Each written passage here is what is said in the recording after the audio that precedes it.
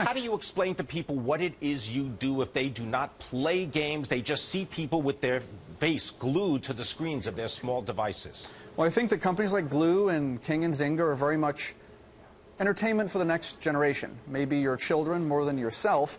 But we're bringing effectively hours and hours of entertainment to people who don't have to pay.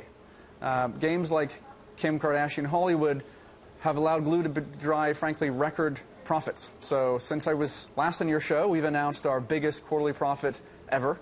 We've guided to have the biggest year in our entire 13-year history. But how do you make money if you don't actually charge the people to play the game?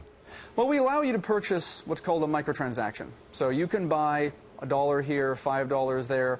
Usually you're buying an in-game currency or you're buying an in-game accessory. And you can use that. So like for a Kim Kardashian game, you get to buy a handbag or you get to buy shoes or clothing or something like that to dress Kim Kardashian as she kind of goes through this virtual red carpet world. So you're dressing your own character and she's mentoring you through the world. You can also buy things like more energy, more health, more stamina. It allows you to progress more quickly. Can you do that as a company? How do you acquire the health and stamina to keep going in a hit-driven business? I know you've got Deer Hunter 2014. It's hunter be hunted in this kind of world, isn't it?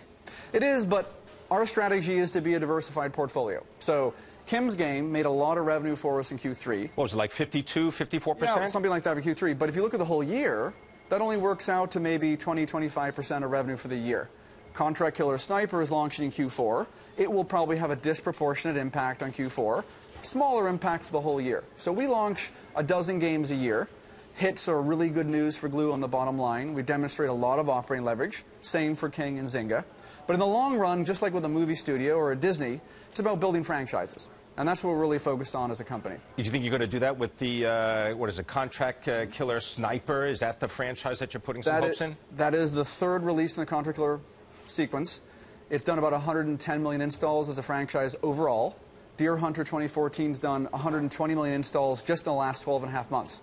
So some of our games are, of course, bigger than others, but in the long term, the market's still going to triple in terms of the number of people that get smartphones. And we think that we can grow half a dozen to a dozen franchises for the next 10 years. Do you have to pay a company like Facebook in order to get them to make your games available on the Facebook platform? No, not at all. So all of them ultimately are, of course, taking a revenue share from those microtransactions we talked about. Apple and Google keep about 30%. Glue keeps the rest. We are also allowed to run advertising. So Glue makes about 20% of our revenue from advertising on top of the microtransactions on all platforms.